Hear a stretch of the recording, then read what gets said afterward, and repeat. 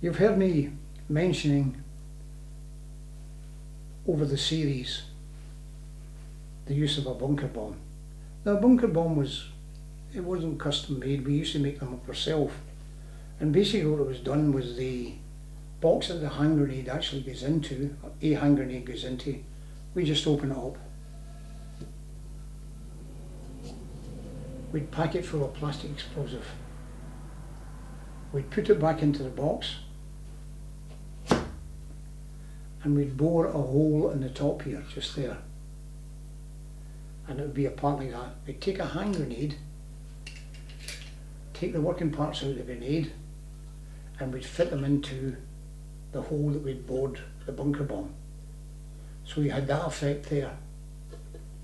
Right, let's put it down. So that was the finished product there, right? So when you threw the bomb, it was just the same as throwing in a hand grenade. You'd pull the pin, the working parts would go off, strike the top of the detonator there, set it off, and this would blow up. But there was no shrapnel. We used it in bunkers, we used it in houses. Now we did a bunker clearing in Comato when I went there, and the place had been taken out. We'd finished the operation, or we were closing it down, and the South African press came along, and it was it was a funny incident, and there was something also to be learned from it. The press wanted to see a bunker being blown up, and this officer said, "I'll do it." He wanted to be in the sort of movies. So he then went to a bunker, never looked into the bunker, and he set himself up for blowing up this bunker. And I remember he had red hair, bright red hair, and he threw the bunker bomb into the bunker, and he hadn't checked the bunker beforehand. There was explosives in there, and the bunker bomb went off and the explosives went off. It just blew up in the air, and luckily somehow this guy lived, and he was standing there, and his face was totally black. His red hair was sort of sticking up in the air, you know, like some comic strip, and you know, you could just see the white eyes. And I just looked, and I burst out laughing. I had to turn away. And as I say, that's a little bunker bomb story. And there was another one where we were taking out a house, and my job was to set off the attack, and I'd blow a whistle, and one of the guys would bunker bomb the house. We'd get in and take it out, and we were teaching some people a lesson that don't use this town for terrorist activities.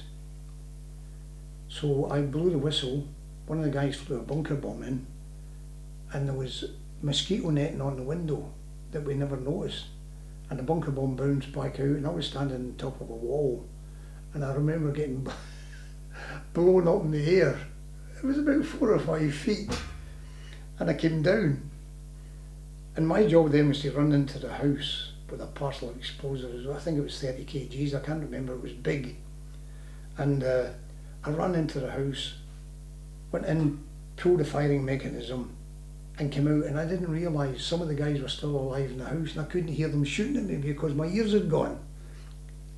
We ran away from the house, and we counted for 30 seconds, and the house just went up. I mean, there was 30 kgs of explosive, took this house up in the air, and all the tiles were all floating down from the air like rain. We're sitting on the ground like this, trying to protect our heads. It was just another incident with a bunker bombing went wrong. On the whole, it was a very effective weapon. Who brought them out, I don't know. I just know we used them in Rhodesia, and we rigged them up ourselves. And we did the same in South Africa. As I say, it was something that was rigged up by men.